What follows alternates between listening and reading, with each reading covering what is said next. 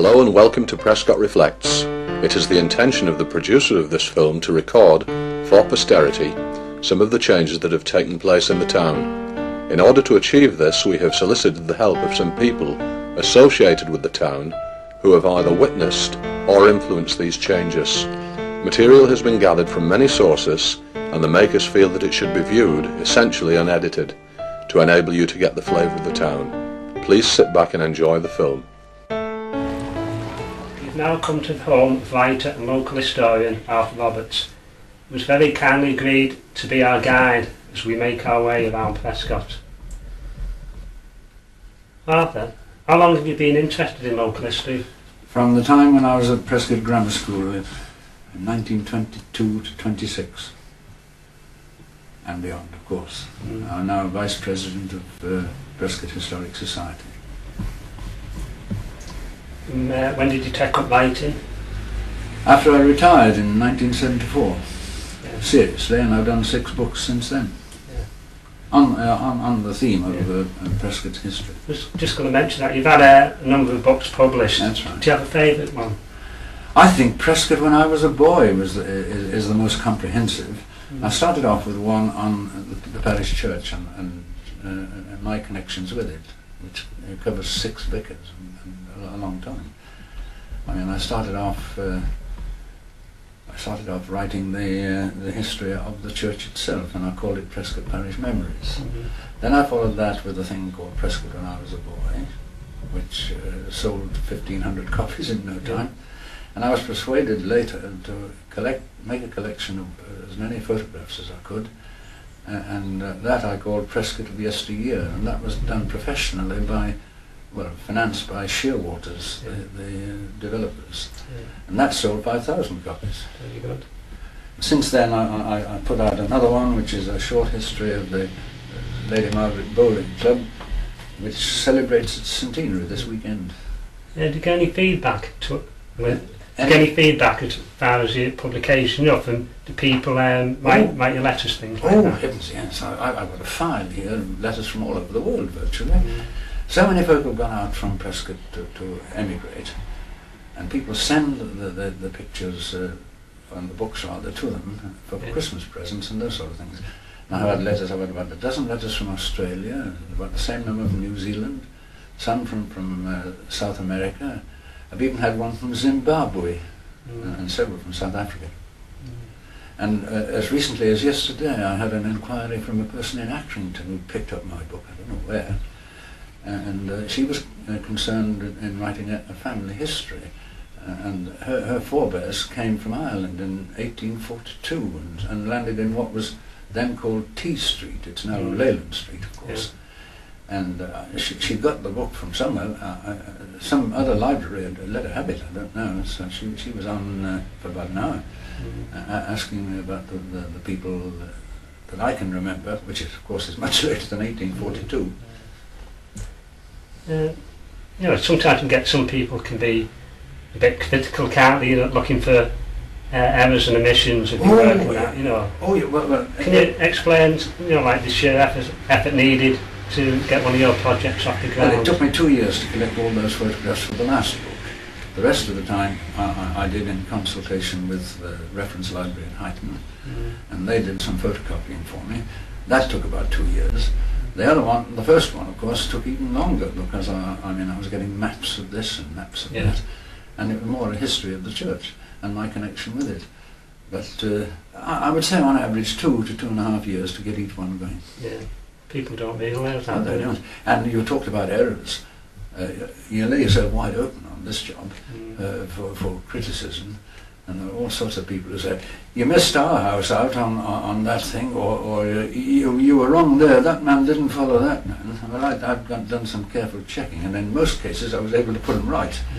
And there were certain instances when I was wrong. I mean, let's admit it, nobody's perfect. And I had this rather unpleasant occasion when one lady down at All Saints Church said to me, you've got that wrong. Harry Bradshaw wasn't here from those. I said, Harry Bradshaw was, because I was present when he was ordained in Prescot Parish Church. So I mean that sort of thing. Her memory was not as good as mine in that instance, but there are other instances when my memory fails. I mean, heaven knows we're all human, aren't we? I think that's it. Another thing, people think that because you've had material published, you must be rolling in money and have a Swiss bank account. You know, what do you say to these people? Well, that's rubbish, because in most instances I haven't made anything. I mean, I'm not doing it for money. I'm doing it to set the record down, because this place has changed so much that folk of my generation are about the last to know what it was like. And I'm going back 80 odd years, so well, that I can cancel that out altogether. I mean, I don't do it for money, and I've made no money out of it, but I've had a lot of joy from doing the job. It's the main thing, isn't it? It is indeed, and a lot of encouragement too. So much so that I'm now regarded as the local historian. I mean, whether that's right or not, I don't know. But I've always been interested in history, and in fact the man who started the Prescot Historic Society taught at the grammar school just after I left there, and he and I were very good friends. And the last book was launched by J.J. Bagley, the late J.J. Bagley, who was a professor of history at Lancaster University and lived somewhere. Came through Prescot quite a lot of times on his way to Liverpool. So I've met some very interesting people while I've been doing this thing. And the letters are testimony itself of the acceptance of it. And that gives me more pleasure than anything else. There's been no material gain. The Swiss bank account, you can forget. Any money that's come to me is negligible. And for instance, on the last one, I sat in the precinct when it was launched to sign the book, and I was cheeky, and I asked for £1 a time for the signature, and I gave all that to the church. Very good. So I mean, that's I made nothing out of that. I didn't want to. I want to set the history of Prescot down in black and white so that folks will know what went on here. That's precisely what you're doing with this theme of yours. Yeah, it's very interesting that. Should now make our way through the town centre, see We'll do that, most certainly. Anything of interest, you know. You bet. Thanks a lot. Yes, thank you very much indeed.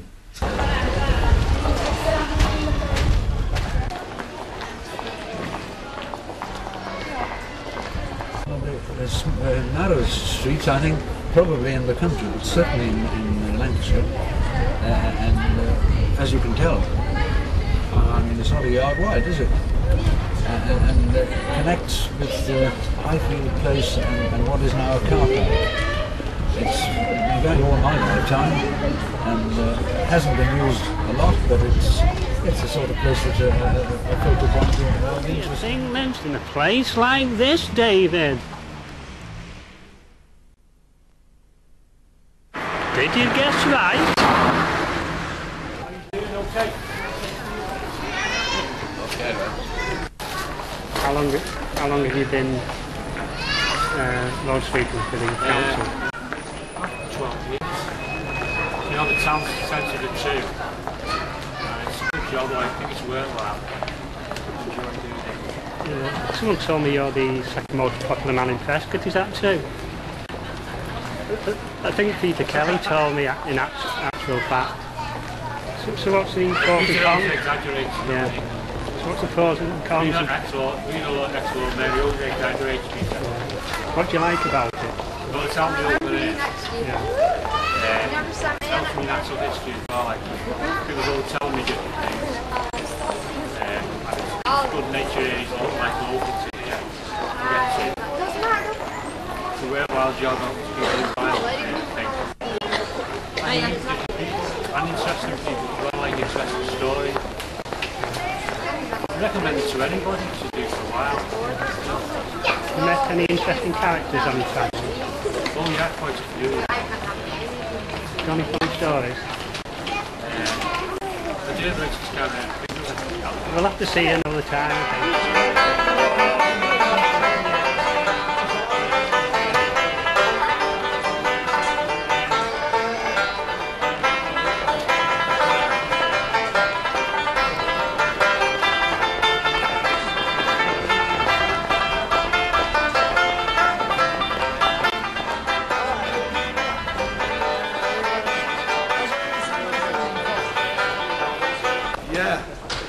what it is, Art, that actually I've been busking now on this street here for about 6 months, once a week or twice a week. And definitely Prescot is the best town in the area. This and St Helens. I'm glad to hear that. I mean, you're in Prescot. Right. It's a big difference to have some No, seriously, this is a lovely town. And the interesting thing is, it's about 7 miles from Liverpool, round about that. And yet there's a lot of Scouse feel here, and yet they're not Scousers, are they? Right, they are Prescot people. I've noticed a definite difference, actually. But a great street and a great town. Can I play you a song? What can I do? A Prescot song. We don't know any, that's the trouble. You'll have to have Mel there, right? He'll write you a good one. I belong to Prescot, dear old Prescot town. There's something. All right, you want to sing that one, Mel? Come on here with me. Come here. You're the producer of this show. All right. I'm going to sing you a Liverpool song, just for the people here who know Liverpool. And as soon as you know the spill type from Highton. All right. Oh, Liverpool, love Liverpool. Why don't you behave like the other girls do? Oh, why does my poor heart keep following you? Stay home and love me, my Liverpool. Marvellous, isn't it? Marvellous. How does he do it? Why does he do it?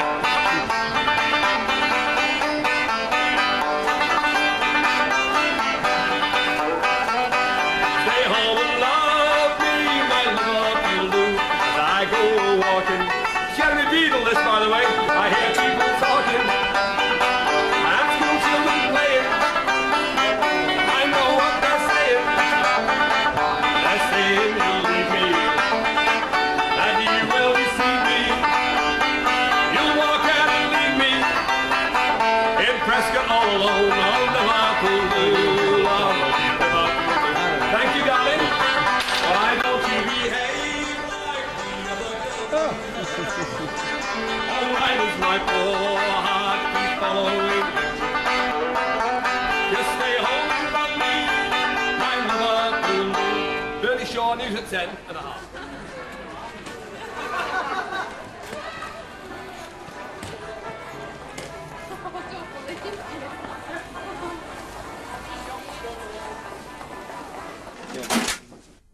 The wool shop, under its proprietor, Mr. David Rose, has traded in Prescot town centre for many years. David has agreed to take part in this film to tell us a little bit about the history of his business. Well, where we are now was in fact the workroom of Prescot Knitting Company when we moved here in 1932, for about 30 years after that. We had knitting machines down this wall here, and I can remember here in this area there being a balling machine which even as a child I could operate and took a delight in winding the balls from the hanks before we came in so that we could operate on the machines. We had two machinists. There was my Auntie Miss Abram, Lily Abram, and Edie Rogers, who worked for us from a schoolgirl at 14. And she worked for us. That's right. And she worked for us for 48 years before she retired. The business itself was started in 1919, but operated originally from a building in Lucas's yard behind this building, and it started as a knitting machine operation where hand operated machines made small garments, mainly socks, but other garments as well, and they were sold. There were two Miss Abrams, that's my aunt and my mother, Nellie Abram, and two Miss Lucases, Gladys and Lena, hence that they were sited on Lucas's yard. That partnership didn't really work out in the long term, and the two Miss Lucases withdrew from the partnership after a couple of years. We had a shop then at the bottom of Eccleston Street, number 7, which was a small shop, and the knitting machines were resited behind the shop, and the shop was there to sell the goods that were made and other goods as well, hence knitting yarns, and it was in fact a general draper's selling knitting wools and the garments that were made. Now then, I came on the scene in the 1940s, and in a minute I'll show you which was my bedroom, because we lived here in those days, and this was a house as well as a shop and a factory, I suppose, a workshop. And was that before or after you lived in Driffield Road? That was, my mother had lived in Driffield Road for a short while, but eventually moved here. My aunt continued to live in Driffield Road for the whole period, and then we went back to live in Driffield Road afterwards when we were getting a little bit grown up. My first involvement was in the days of coupons particularly, socks were very often refooted, so that people who bought knitted socks from us after a while would wear the feet out and would bring them back, and the old feet used to be cut off and new feet stitched on. This saved coupons, and it saved money at a time when raw materials were scarce during the war. And the stocking feet that were cut off the waist provided my pocket money, because I used to take them to Sugden's yard for I used to get scrubbing stone, and usually threepence or sixpence perhaps for the scrap. In the Korean War in 1951, I can remember when the price of raw wool trebled and quadrupled overnight, the sixpence turned into quite a few shillings, and I thought I was into a gold mine, but I wasn't allowed to keep it. For 8 years, and this in fact where I'm standing now was where my bed was. And my brother used to sleep on that side, and we slept head to tail as it were. Lots of happy memories of here, and some perhaps sad ones in a sense, because I think the most traumatic thing that happened to me in my life was the fact that I was one of the first children in Prescot to catch polio. And when I was 7 I took ill with polio, and that I suppose changed the course of my life to some extent, because whilst I was one of the lucky ones, it did leave me lame in my right foot, and I wasn't able to be as good a footballer as I would have liked to have been. But I was always very keen on football. I suppose in a sense it helped me to be determined in life, because I never liked people. I'd never liked to be different to other people, and I never liked people to make it easy for me, or to give me a start. Well, it's certainly paid off in your case, because you've done all sorts of things that I know of in the church and in the town generally, and that's important. Yeah, well, we began from small beginnings, and I mean, I enjoy being with customers. I mean, my favourite job is being behind the counter. I don't spend as much time as I would like because of all the admin work that we have to do these days, but that's my favourite pastime, and it's amazing how many people come into this shop and will say, I remember you when you were going to school, I remember you when you were quite small and couldn't see over the counter. That's right. And a succession of people. And before that, bought knitting wool, and you've been on the spot to advise them and well, generally help. That's right. Yeah. As a result of that, you must know quite a lot of people in this town. Oh, I do indeed. Particularly the ladies. It's always difficult to remember names sometimes, and you get very embarrassed by That's right. Yeah, that's right. We were talking a little while ago, and the number of folk who speak to me as I walk down the street is absolutely legion, and I can't place them all. And in fact, we've got into the habit now, if we're out together and somebody says, hello Arthur, and my wife says to me, I say, well, I don't know. And she said, well, you probably taught her in Sunday school. That's right. That's absolutely, yes. That's what happens. Yeah. Still, it's a nice connection and a nice association, isn't it? It is, it is. I mean, I think Prescot people are very loyal. They are wonderful indeed. people. Yeah, and they're a friendly lot. Yes, that's right. Well, that's grand, David. Thank you very much for showing us your original abode. And that's right. That's great. Geoff and Brian Nulty own a general store situated on Warrington Road in Prescot. Yep. I've just got the central thing with David Rose. Anne used to, my first wife, used to take him to Sunday school. I remember her very well. Yeah. So, in fact, I'll tell you where I first remember her. When I was a young boy in the choir at church, I always remember that she used to wear the colours to go with the seasons. Is that right? That's right. Church, I remember that. She was the only person I ever remember doing that. That's right. And she sang. And she was a good singer, that's right. She sang soprano. Yeah. Her sister was mezzo soprano, and Dolly Gardner was the. You're talking in the 50s now, though, aren't you? I know. I do remember her very well. Yeah, that's going back. Anyhow, what we mainly want to talk to you about is your recollections of the grammar school. I mean, you were a leading light there in the football team, and graded up from there to all sorts of higher things. Well, I think very first of all, I was born and brought up in Grosvenor Road, Duke Street, which is an old part of Prescot. Absolutely. And probably the place I learned the football, apart from the streets, was on the grammar school. Yeah. In the time before I actually joined the school, we used to go on at nights and at weekends when the school wasn't using it, obviously. Yeah. And a lot of the skills you talk about, perhaps I first learned on the grammar school. So I was more than aware of watching the boys from a distance even before I joined the school. Right. But when I did pass the 11 plus from River Road and went to PGS 1960, there were lots of things which straight away struck you as being football was an important thing. The very first thing you noticed was the presence of the shield under the school clock on the south corridor. Massive silver shield which I'd never seen the like before in my life, and it was almost a fixture. We had it every year, and you were soon made aware of the fact that Prescot Grammar School senior side was the best on Merseyside.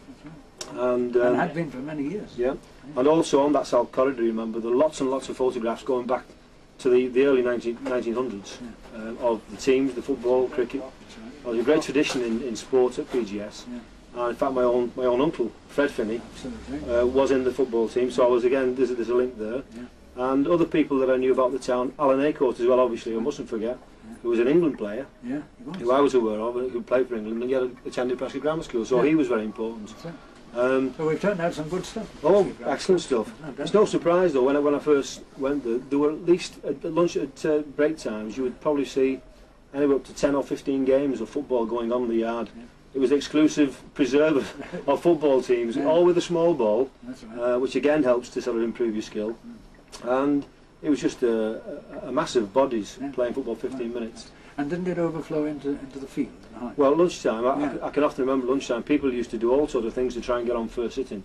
If you got on first sitting, you were out for 10 to 1, and you got a full hour of football then till 10 to 2. And people would come back bathed in sweat and sit through the classes all afternoon, but wouldn't bat an eyelid. I mean, it was most important to play football, and it was a very big thing at that time. This is predating your time, your connection there. I was at the grammar school from 1922 to 1926. In fact, I had the first 2 years at the old school at Moss Street, and we used to use Metcalfe's farm as playing fields. And when eventually I went in 24 to the new school, I think the man there was C.W.H. Richardson. I've seen one of his photographs. I could pick him out now. Richie, and he was followed by R.S. Briggs, who went to live in the farmhouse. That's right. Spencer Briggs and I had many connections together. In fact, when I was made a church warden in 1952, they gave me the parish room to look after. And I said, well, I'm not doing it on my own, I want a committee. And R.S. Briggs was the chairman of the finance committee, so I raked him in there, and he and I were in very close contact. Well, one of the happiest memories I have is when they used to do the garden fete for the church at is it U2 Cottage, U3 House? That's right. On the corner. I mean, a marvellous big house with a pond and stables, lovely mature trees. I mean, it's gone now, but it was there until, middle 60s, I think, before it was demolished. It was a lovely grand house which went with the job of headmaster, of course. Right. And they waited until he retired, I think, before they pulled it down. That's right. And he went to live in Ormscote, just outside Ormscote. But on a footballing note, when the first year that I was at the school, again, something reinforced it, the senior shield was then played for at Goodison Park every year. And the very first year I was at the school, as an under-12 as it were, we were all bussed out to Goodison Park and watched a near deserted stadium with both sets of of pupils from collegiate college in Liverpool and Prescot Grammar School, and our team won 2-1. So again, there was a possibility, a slight chance you might actually appear at Goodison Park at some stage in the future if you were good enough. So extra incentive. I mean, little was I to know at that time that I would actually play for Everton Football Club one day, you know, although in a minor role, as it were. But then you graded up to Newcastle, didn't you? Well, to tell the tale properly, when I was at school, I mean, one of the things it's hard to put into people's mind these days is the amount of interest. I mean, there were no other sports to play at school when I was a boy, or at least winter sports. You were either a footballer or you were nothing, so everybody wanted to play. And I first started, there was a boy in my class as a 13-year-old who played for a team called Rainford North End, a boy called Stuart McIntosh. And he was a lot bigger boy than me, he was in goals, he was goalkeeper and wicketkeeper every year. And I used to go to his house in Rainford, which was 2 buses then, one into St Helens and out to Rainford. And he already at 13 played for the local Open Age League, which was Rainford North End, team was called, played at Bushy Lane. And the year after I followed him there, and as a 14-year-old I played in the Ormskirk District League, and in the first team they had, which played in the Liverpool County Combination, which is a very good standard. And I made progress into the first team by the time I was 15. And there was a master at school called Mr. Dewsnip, the metalwork master, who had a great interest in football. And he, at that time, was playing for St Helens Town, for a Lancashire Combination, which was 1 rung beneath 4th Division. And he poached me, I suppose you'd say. And I eventually signed for St Helens Town as about a 15-year-old. And made my debut in the Lancashire Combination. As I said, it was a wonderful standard then. People like Harry Drysdale who played, who I do as an old press coach, was a wonderful player. And I played there for a year or 2 and had an opportunity then to go to Stoke City. I had a year at Stoke City as a full-time professional on leaving school. But really I made my mark at Burnley Football Club. That was the first big club that I went to. I called it a big club. I was very fortunate to be with the people there. The side that I went in 1968, they just won the FA Youth Cup, and people like young Michael Doherty, Tommy Doherty's son was there, lots of other players who subsequently were sold for large sums of money, all in excess of 100,000, and I luckily became one of them when I went to Newcastle United for about 130,000, which, I mean, it doesn't sound so much these days, but the record at that time was about 300,000. In fact, Martin Dobson's the record, I think, from Burnley to Everton, and I went in the other direction to Newcastle United 2 months later. I had four very happy years at Newcastle, 4 as captain. When we reached the Football League Cup final, had the best league placing for an awful long time, and thoroughly enjoyed the trip up there. And then came back down home, as it were, to Everton, 1978. Had 1.5 years, and then an injury in the derby game stopped me from playing anymore. So it was, I mean, football's a roller coaster and you expect the ups and downs. Oh yeah. Yes, indeed. But ended up where I really wanted to end up, which was back in Prescot. Tollesby, my home. And Prescot's turned out some very good footballers. I'm thinking now of Eddie Kilshaw, who used to play for Bury. He's one of the best customers in the shop here. Is he really? He is, yes. Well. I mean, his mother had the Swan Hotel at the bottom of Derby Street. That's right. And he used to be a pal of my youngest brother, who died a couple. And I remember Eddie was never satisfied to sit in the house. He was always kicking a ball around in the stable yard at the back. And didn't he go to Sheffield Wednesday? I think he did. Sheffield Wednesday, and then the injury stopped his career. Injury stopped him, and became a teacher. That's right, he became a teacher, So we've done very well, Prescot, haven't we?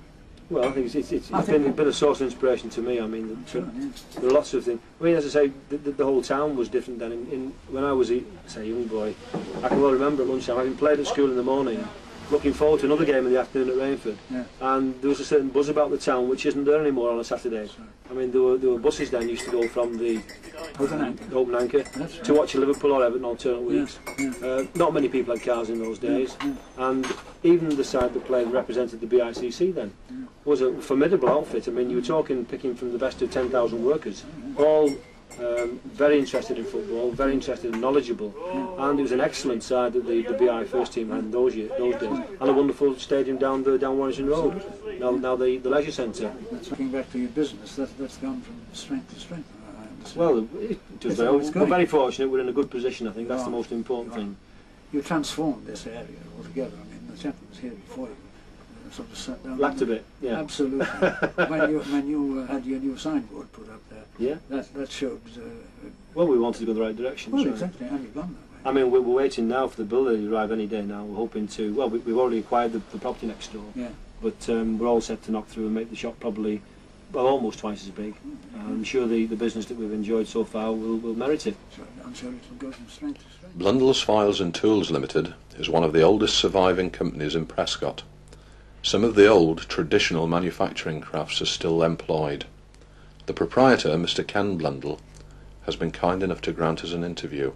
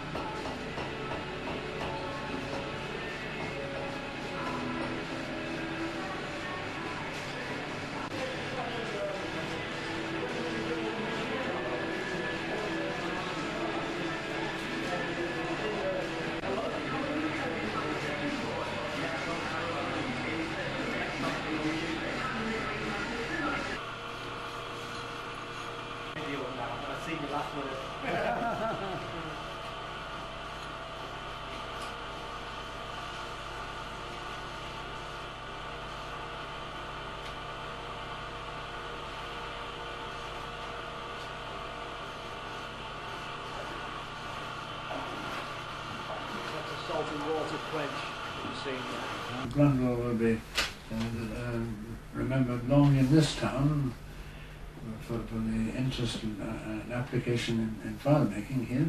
Yes, 1864 was when the firm was first started by my great-grandfather. 1864? And when I started work 50 odd years ago, there were at least half a dozen small file-making concerns in the town. Oh yes, yes. Some of them were only one-man businesses. People like Tom Byron. Tom Byron Yeah. had 3 or 4 workers. Pivers was he in them? Pivers Yeah. and Joe Preston in That's right. Horton Street. Yeah, yeah. He had 3 or 4 workers. But in Great Britain altogether there were about 60 file manufacturers. Okay. They've been whittled away slowly over the years, and now we're the only ones left. Yeah. I don't know whether this proves we're more resilient or just more stupid, but all the others have closed down because competition from abroad is now so intense that it's very... Pattern everywhere, isn't it? It's the same in old tool making, and one of the most promising or forging ahead markets production wise in this area now is China, because they're turning out good quality tools at a very, very low price, and we just cannot compete with them. In fact, we're using some ourselves in our own sales now. It's the old story, isn't it? I mean, the people who were down and out before now have acquired It's true. A file is one of the first produced in a developing country. They make hammers and dry saws and things like that. And a file is quite high up on the list for basic engineering. Yeah, sure. When you consider the value of the expertise that the Japanese are throwing into the market and the Chinese too. Yeah. I mean, in the way of cars and electronic devices, Quite. those sort of things. And I was interested to notice that some of your files are for the electronics trade too. Oh yes, the files that we produce in Prescot, and I say that because half of our sales now are files we do not produce. We buy them in from abroad, the big files. In fact, there are no big files made in Great Britain at all now. We specialise in the small ones and buy in the big ones. But our files in general are distributed throughout every type of industry, electrical industry, the motor industry, and the jeweller's trade, and things like that. That brings an interesting fact in my mind. There was a chap in Horton Street, I think, or Beaconsfield Street, who was a jewel expert with the watch business. Gore? Teddy Gore. Oh yes, Ted Gore. And they were for the movement of watches, weren't they? They were. What he made were called brooches. Yeah. Now these are not the brooches, the decorative No, he was brooches. called a brooch maker. He was a brooch maker. That's right. And a brooch is a tapered steel tool, very similar in appearance to a file, but it doesn't have teeth on. And they have 5 sides on them. And Teddy Gore was the last, as you say, hand brooch maker in the country. In fact, he spent his last 10 years of his working life working for us. Yes, on our premises. And there was, at that time, well, we're going back 20 years now, still then a considerable demand for these brooches. And the brooches, being 5-sided and made of hardened steel, were used to enlarge holes in the brass movements of watches. They would just poke a little fine point in and twist them by hand, and they would ream out the hole to a larger size. And Teddy Gore used to make these things down to tremendously fine limits. I've seen them as fine as 10 thous in thickness, tapering to a point. And when I tell you that he would take a piece of steel and put it in a hand vise, and first of all he would taper it with a file, and turning his hand all the time so he would have a perfectly round point, just like a pencil point, only long and slender. And then he would file one flat on to this piece of steel, then turn his wrist 72 degrees and file another flat, then turn his wrist again another 72 degrees, or re-grip the hand vise, and in a very quick 5 movements he would put 5 flats on this brooch. And when I tell you that the brooch can be as little as 10 thou in diameter, it was a tremendously skilled operation. Must have been. It must have been boring on the eyes too. I think the BBC came out once and took a video or movie film, as it was then, of Ted doing this job, but I believe they've lost the film, or they've disappeared in the archive somewhere, because it was the most interesting thing to see. It's one of the most skilled handed jobs I've ever seen, actually. And Ted spent all his life. In fact, he had his brother working with him for a long time. Didn't his father have it before? And his father before him, And in one of my books I've got a picture of his father's wedding. Oh, really? It's a very ancient thing. Oh. And the two, and somewhere in the back of Beaconsfield Street, where they were standing, husband and wife standing in the yard at the back, and there's a door behind them. But I thought he was in the business too, as well as Ted and his brother. I've not heard of any demand for brooches nowadays in the watch trade, but then of course all watches are, well, nearly all watches are digital now, aren't they? And it was rather interesting. Last week, or fortnight ago, I was in Switzerland visiting a file manufacturing company there, our biggest competitor in fact, a very big company, and we were discussing the advent of file making in their area as it was here in the watchmaking area. And the Swiss watches, of course, were as popular as well known. They superseded the Prescot watches, didn't they? And they were Exactly. out of business. And things have overtaken them now, just as it's overtaken the Prescot industry. And all the watchmaking industries in Switzerland 10, 15 years ago used to employ 30,000 people. And now it's down to single figures, I believe, because the watchmaking factories that they do have are automated to such an extent that they need very few workers in them. It's remarkable, really, isn't it? It is. The parallel, of course, is the ICC, isn't it? Quite. I mean, in the days when I worked there, it isn't all that long ago, 15,000 on the payroll. That's right. And that is 5,000 there in the whole of not in Prescot. I mean, yes. So many here now. I mean, and we've just driven past there. Right. The place is as flat as a floor. It is, yes. It's incredible, isn't it? It is. they're still as strong in other fields, of Oh, course, of aren't course they? they are. I mean, Of course they're they still are. a fantastically successful company. Absolutely, yes. They just developed in other directions. That's right. I suppose it was uneconomical. Yes. To run that. Well, we ourselves are finding that files alone are difficult to exist on, Yeah. and we're expanding into other products on a resale basis. Yeah. In fact, I would say half our sales now are in goods other than those we produce ourselves. It's a sign of the times, I suppose. So I'm afraid we are a declining industry. Yeah. But how long we can go on manufacturing, I just do not know. Well, I hope the end is not imminent. But Philip, who's just taking you around the Yeah. factory, is together with my son, the 5th generation, and whether there'll be a 6th generation. Well, that's a bit of a we don't record know. for that sort of thing to go on for 5 generations. I mean, Yes. the quality, it bespeaks the quality of the work you turned out. Without question.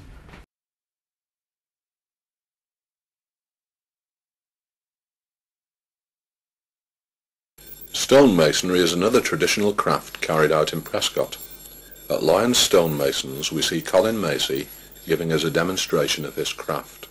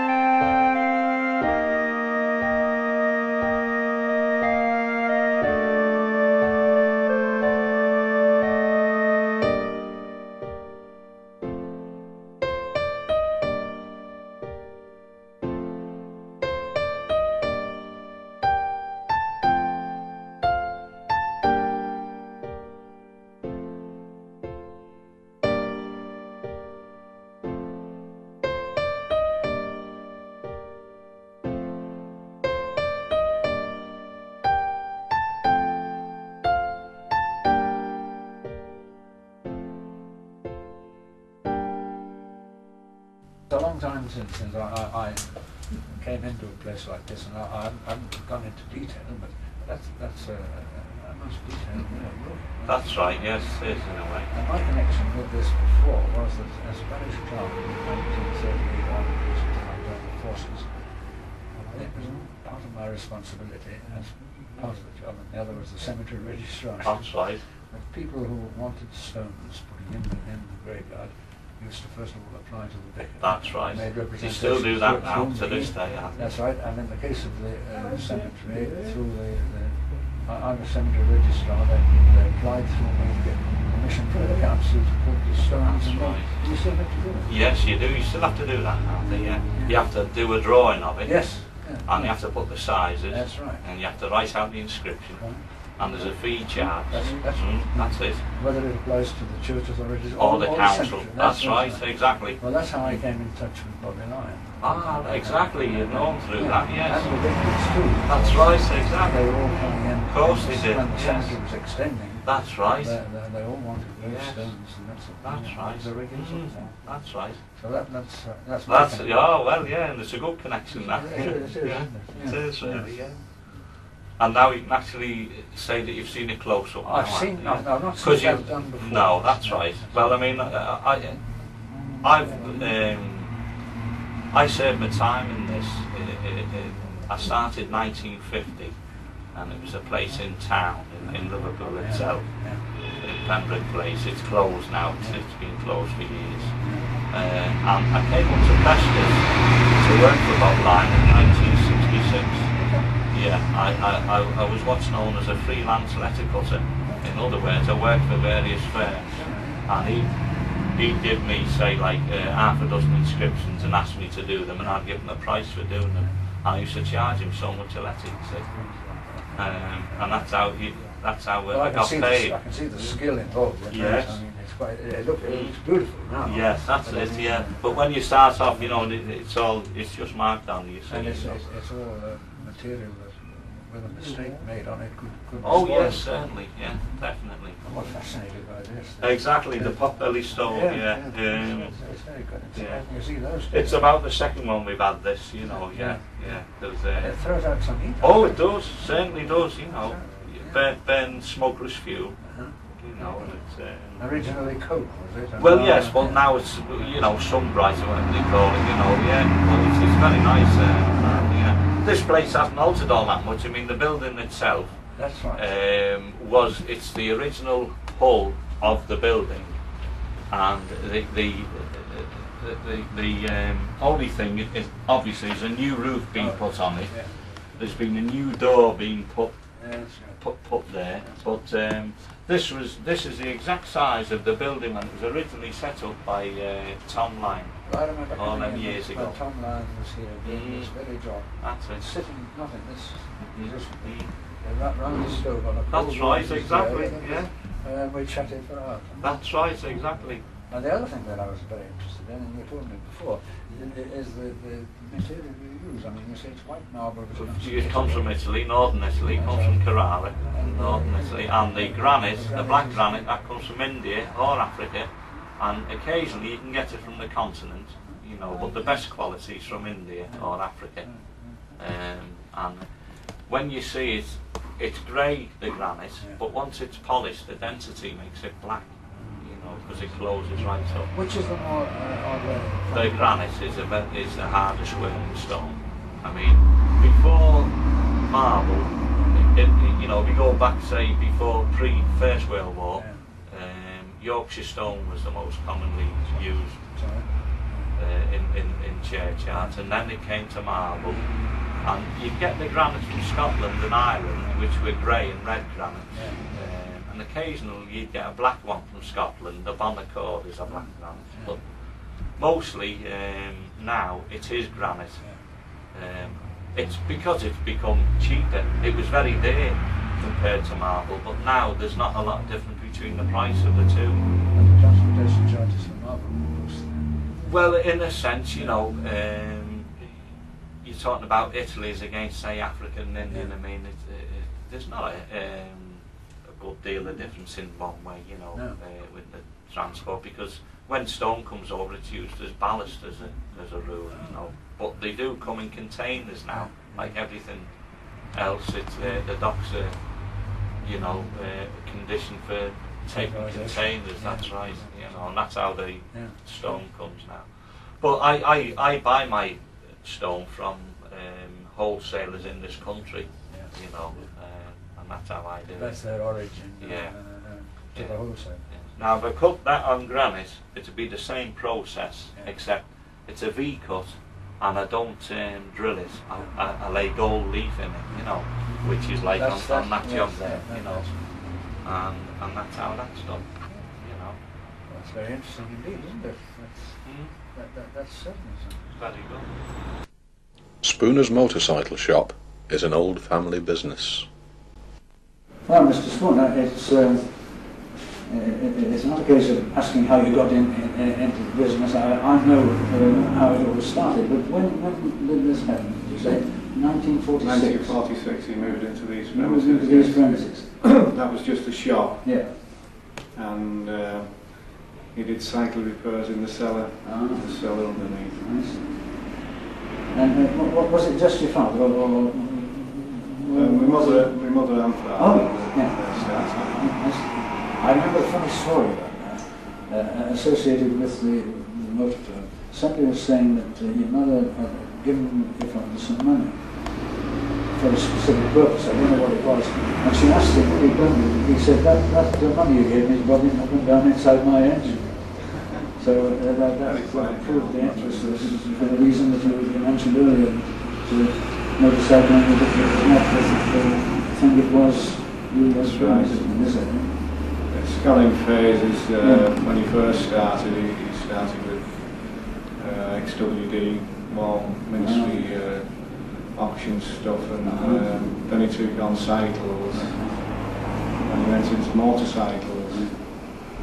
And in the late 50s, there was a scooter craze around the rest of the So it was right across the board that his experience was engaged. Very good. Fine. Oh well, it's nice to come in and see a place being used. I mean, so many places now got the shutters up and nothing going on, but if you've still got something going, that's well, we just mainly do MOTs and repairs now. There's not much call for sales. No, I suppose not. Plenty of MOTs. Yeah.